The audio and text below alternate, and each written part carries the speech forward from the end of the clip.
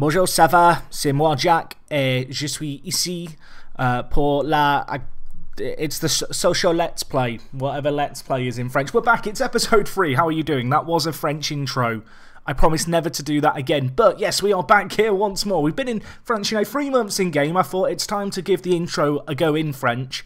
Who knows, by the end of the series, we might be speaking fluent French at this rate. I highly doubt it, though. But no, we are here. Today we're going to be taking on Auxerre. And there's not been that many games since you were last here. But I do want to just start off by saying a massive thank you to you guys for your support initially on this series. I'm recording this episode the day that the first episode's gone out. And you guys have been fantastic about it. I've had a load of help from French viewers as well with pronunciation. So hopefully, I mean, it is still hopefully, I can now pronounce a few names just that little bit better. Of course, last time I left you guys, the transfer window was still open and we jumped headfirst into it. Yes, we made a sale and some signings, and the sale was really motivated by the fact that I needed to get some money freed up to bring in the players I wanted to bring in, and the player in question leaving us is Darren Kinsley-Guerre Kosambia. I'll be honest, it's not a name that rolls off the tongue. Maybe that played a role in the sale of him. But he has gone to Bordeaux, this guy. He's an okay youth prospect. He was kind of quite hotly tipped in our youth team. You can see here he has issues with his consistency. But the main motivation behind selling him, honestly, was just his physicals are absolutely awful. He has good stamina and he has good natural fitness. But besides that, just nothing really standing out about him. And whilst I know he's 16 and he has only just turned 16, I feel like it's going to take a monumental turnaround to get him into the kind of player I'd want him to be. And as I said, I need him money freed up to sign the players that I've brought in. We've sold him for £300,000, but there is a 40% profit sell-on clause in that. So if he does develop into a world beater, we are going to get a slice of the pie. So it kind of makes sense as a sell in my opinion. Anyway, the two players we brought in, the first one, Francisco Trincao, he joins us from Braga, £100,000 for this 17-year-old. That is a bargain, an absolutely ridiculous steal. Such a good player, this guy. He's only 17, as I already said. Portuguese player, Trincao. And I'm really excited to see what he can do here. You can see he's already played 3 times for us in the league, a 7.41 average rating. I mean, he's looking like an absolute steal already, very young into his Sochaux career. Anyway, the other player we brought in, a player from Morton. Yes, a Scottish player. I know, I don't think I've ever signed a player from Morton in a YouTube save. I don't really go for Scottish players in general, but we've got one here. Jay Quintongo joins us, 19 years old, £300,000 paid. A player with a ton of potential. I'm excited to see how he gets on. He has already scored 2 league goals for us. He does have a few gaps in his game. The first touch could be better, composure could be better, and I'd quite like to get his stamina up a little bit, but generally speaking, he looks like a really exciting prospect, and I feel like at £300,000 for him, he's going to be a steal. You can see, looking at his report, great pace, his work rate's good. There is a kind of League One kind of quality player apparently in here. Don't necessarily agree with that from my assistant, but nevertheless, I think he's going to be a great player for us, so I'm excited to see how he gets on. And yeah, as you can see, both these signings that we've brought in have started with a bang. And well, let's talk about the games that they made a splash in. We have played 4 games since that last episode. As you can see here, we'll start off with the game against Ajaccio, and we won this game 1-0. A good little result you can see here. Thomas Robinet with the goal. It came in the first 10 minutes. It was actually a really kind of close game in the end. Man of the match performance to Actas once more. He has turned in to an absolute star, this guy. 18 years old, just a fantastic little playmaker. And he's improved a lot already. And I'm so excited to see him continue to improve at the club. He's got 3 years left on his contract. And yeah, he's a player who I definitely feel like we can build around. Anyway, the next team that we took on, if we look here, was Runes, and we lost to them 1-0, which was really disappointing. They scored just towards the end of the first half. Again, Actas with the man of the match performance. Give that man a coconut.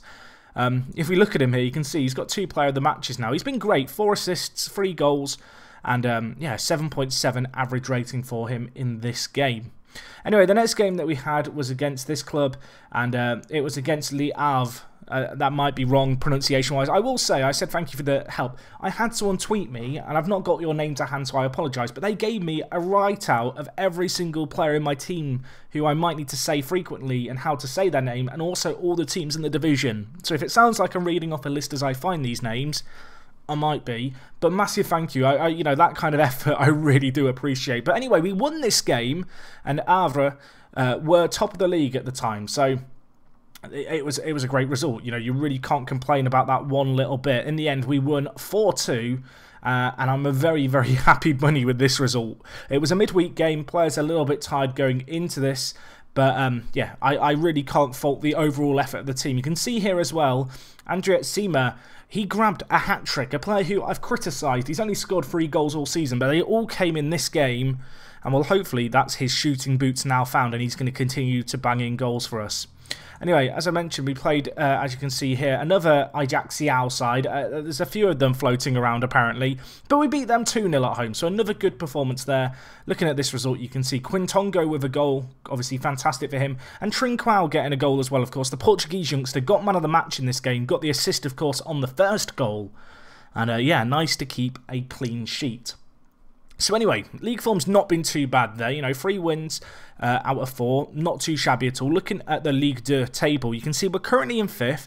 Today we are going to be taking on Auxerre, who are 1 point behind us. So this is the kind of game that if we win, you know, suddenly we look like playoff contenders, I feel like. If we lose, it could be problematic. We are already a little bit off the pace of Havre at the top and Runes, but we'll try and catch up with them as best as we can. We'll see how we get on, of course, over the course of this season. I will reiterate what I said at the start of the year, which is I will go for the playoffs if we're in the playoffs, but, you know, it's not a life or death thing right now. I really want to use this season as a season to grow. And, well, looking at the team here, grow it certainly has. We've made a few changes here and there, a few players who I've been rotating around trying to kind of, you know, find the top performers. Djibo has definitely been kind of one of the big players for us, who's kind of been a mainstay of the defence. You can see defensively, we've been rotating a lot, but Djibo here, he's been a good player for us, great determination. He chipped in with a goal one game. A 7.05 average rating isn't the best. I do feel like defensively, that's actually where we've been at our weakest so far this year, but obviously, hopefully we can step things up. You can see here, Adolphe has also kind of been brought into the first team for this game. He got an 8.0 average rating in the 1 game he played in the Cup. Today we're going to give him his league debut. He's a player who you might be wondering, Jack, why would you not play this guy more? Honestly, it primarily comes down to the fact that I'm probably going to look to move him on at the end of the year. And we have got some very talented young centre-backs, you know, the likes of Jean Ruiz here. We've also got this guy, Sen Hadji, who is now playing for the Algeria under-21 side, who looks pretty good. And I want to give these players chances, and you can see I have been giving a few of them chances in these games. And well, we've also got, as you can see here, Florent Ogier, who's been playing okay when we've played him. His average rating a little bit so-so perhaps, but yeah, hopefully he can pick things up, obviously, alongside the rest of these players. So in terms of the team going into today's game, I'm kind of thinking we might just play the young boys. We might just play a really young lineup and see how they get on. Honestly, I'm not super attached to my starting 11 right now. You can see looking across the team, similarly to how it was previously, really, I've been rotating the team exactly how I please, and I feel like today against Auxerre, it's not going to change one little bit.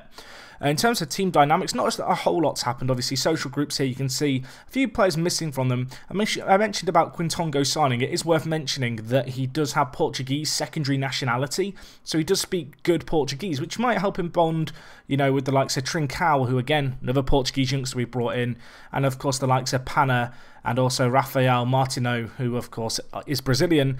And it's kind of weird, actually, how this kind of Portuguese core of the squad's kind of just emerged. It feels like there's some very good Portuguese players on offer for us to sign in Ligue 2 here.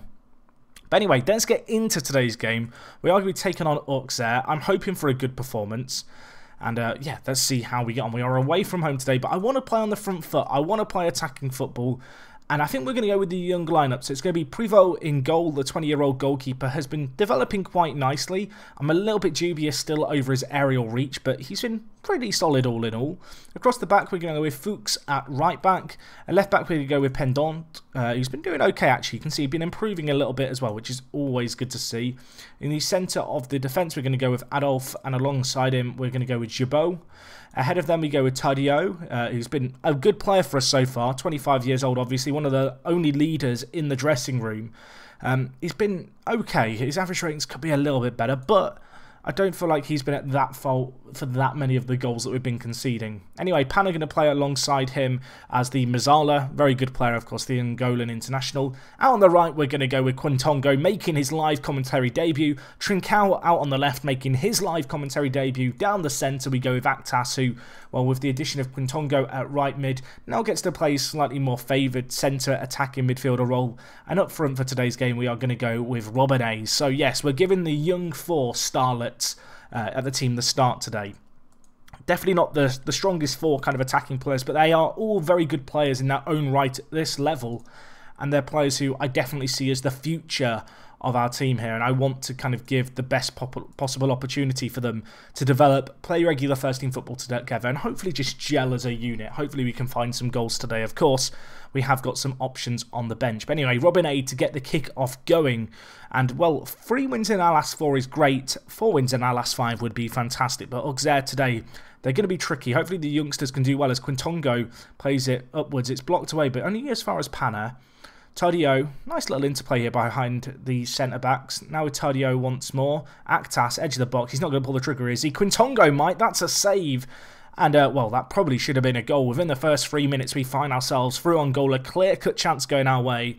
And Auxerre, in the end, defending very, very impressively indeed to fend off that opportunity.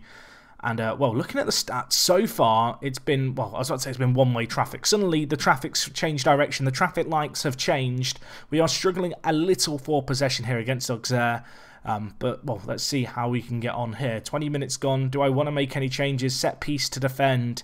Always a little bit of a nervy moment. It's headed away this time. Quintongo helps it on his way, but, well, it's dealt with, I guess, in the end. Just about a bit of a random highlight to be shown then, if we're being completely honest.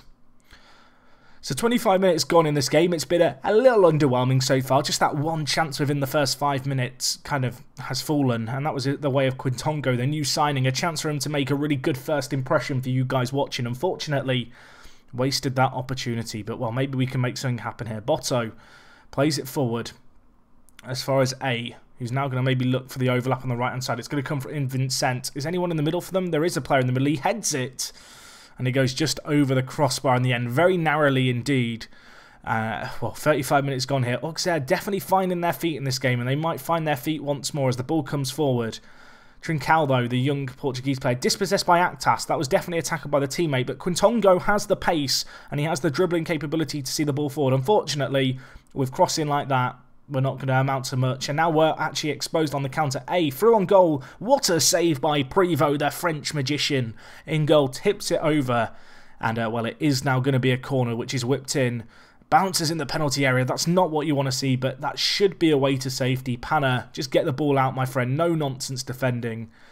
And, well, so far in this game, Auxerre have been a little bit the better team. Apparently, we've been superior in the air. A keeps getting through on goal. I think we'll stick with this for now. Well, I don't feel like we're playing that badly. I feel like just giving a shouty team talk at half-time could make the difference. Maybe we could go a little bit higher tempo, a little bit more direct in our play. Of course, playing away from home, it's always going to be tricky. I'm going to tell the players I'm far from pleased. Part of me is tempted now, actually, to switch to counter. Just try and hit them on the break. Just get a little bit of a rest in quickly whilst we can. Go more direct. And, well, see what we can do come the second half. You know, slowing down the play just a little. Give us a chance to catch our breath. I do need to do a shouty team talk. As you can see, everyone fired up. Hopefully, the second half we can turn things around. Away from home this year in FM, it feels like you need to play on the counter a little bit more than in past years. That home bias seeming a little stronger. I noticed in the Liverpool series, we didn't actually lose at home. But away from home, we were pretty awful. So I'm hoping that, you know, in this kind of away game here, a tricky game against a team competing in the playoff spots, or for the playoff spots certainly, maybe playing on the counter isn't the worst idea here. And, well, we'll see how we get on. Vincent up to A. Ball cleared away to Panna, who now gets the ball forward to Robin A. I mean, this is probably the pointless highlight at the end of the at the start of the half. I don't know why I'm getting too excited about it. Maybe, you know, one day one of these will fly in, but I don't think it's going to be today. Although Auxerre play through A, who's clean through on goal. I mean, he should have scored. He should have. There's no doubt about that. The first clear-cut chance they've had all game came within a minute of the second half resuming and was poor. And, well, we have a chance here. Actas, cross up, headed away. And actually, we could be in trouble here. Auxerre committing a lot of men to the attack. What a ball that is to Yusuf on the opposite flank by them. He's going to be bearing down the byline now. Whips it in. A is there. He nods it down. Was that offside? It wasn't given. And, well, Privot punches the ball into the inside of his own net. Unfortunately, he couldn't get a strong enough hand behind it. And, well, maybe it's time for some tactical changes. Looking at it here, Trincao's not had the greatest of games. I feel like in this kind of game, it's probably worth bringing in Martineau to play. I think we'll also take off Robinet and bring in Tuzgar for him, the Tunisian forward. Going to get a little bit of a nod here, changing things up in the final third. A few of the younger players who haven't quite performed today going to make way for the old guard, the trusted players who hopefully can try and turn things around for us here. And we have got a set piece. Actas whips the ball in, back post, headed away, but only as far as Actas might be able to pull the ball into the middle here. He does. Gibaud! And well, the centre-back probably should have doubled his scoring tally for the season there. Boucher in the end with the save. And, well, that was a little underwhelming to say the least, that finish by Gibaud. The double change so soon into the second half is a little bit bold, but it might work out here. Tuzgar takes it down, tucks it away. Pendant with the assist, the left-back. Nice little finish in the end. And, well, we bounce back immediately. Back up to 6th we go. And, well, questionable defending, I think. No pressure on Diallo. Gives it straight to the left-back, Pendant. Interesting ball up. Tuzgar just takes it down, takes it round his man, slots it away divinely into that bottom corner. Couldn't have put it any nearer the post. And with that, it's 1-1 with an hour gone. And, well, they've had chances in this game, Auxerre, but this game, as it's developing, seems to be swinging more towards us, which is what I want to see.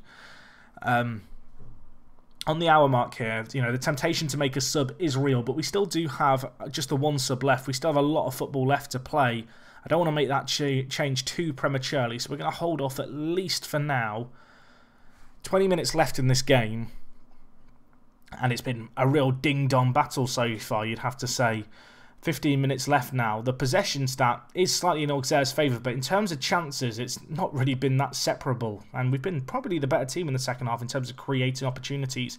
We have a chance here as well. Pana up to Quintongo, who should have scored. He had another clear-cut chance, the youngster, the young Scot, making his live-com debut. I feel like the pressure's got to him a little bit here. Triple change coming out now for Auxerre. Fuchs up the line to Tuzgar, who came off the bench and is injured. And, well, Pana is there, and Pana tucks it away. Tuzgar with the assist. A lovely little cross in. And I think we need to take Tuzgar off. He is carrying an injury. We'll bring in Adriet Sima, who, as I mentioned, scored a hat-trick a few games ago. I don't think he's actually played in the first team since that hat-trick. It's a little bit harsh to drop him. But given the team's current kind of conundrum, I am having to rotate the team very heavily. It's something that has been a little bit of a problem. I knew it was going to be a problem given the fact I wanted to do a rebuild. I wanted to give younger players a lot of first-team football. But, yeah, the complaints have come in a little sooner than I expected. And Adriet Sima is one of those men who has made a bit of a fuss. So we'll give him some time here. Ball at the edge of the area. Sissako for Auxerre, maybe looking to get in the ball. Pulls it to the edge of the box. Can we defend here? Last minute, it's a shot. Privot holds on to it just about. It wasn't entirely convincing by the goalkeeper. And hopefully that is going to be all she wrote here. Ball booted up the line. Unfortunately, neither player able to actually get the ball in the air. But, well, it might not be over. Sané, Fuchs reads the ball well. Just get it away now. No nonsense to Quintongo. Adriet Sima coming deeper to get the ball. Tries to play it to Actas, but not really going his way. Gibaud, though, mops up the mess. And the mess is cleared. It's 2-1. And that's a good little result. That is a really hard-fought, grinded-out away result. Not entirely convincing. You could look at it and say that maybe I shouldn't have played the younger players to start with, but ultimately, 3 points on the board, a good little result there, and that could be a key game for us. It doesn't actually see us move in the table, but we do start to create a little bit of a gap between ourselves and some of the teams chasing the playoffs, which is good to see. You can see the likes of Brest here, Clermont, Nancy as well, and Lorient. Kind of catching up on us, well, not catching up on us, but losing ground on us a little, and hopefully we can capitalise on that. You can see at the top of the table, it's really kind of tight between Havre, Runes, Lens, and, well, ourselves, of course. So anyway, guys, I think that is going to wrap up everything from us today. A little bit of a shorter episode, not so much happening off the pitch. I hope you enjoyed regardless. If you did, of course, leave a like. For people wondering with regards to the Youth Parallel series, I've talked about this a little bit, but basically with this series, I plan to run a parallel series where we're managing the youth team. I think I will do episode 1 of that in January, and episode 2 will then be the kind of youth regens coming through in March. And the reason for doing it in March is because I'm thinking from then onwards we'll do 1 episode in March and 1 episode in September every year. So we'll kind of, you know, alternate every 6 months. There will be an episode.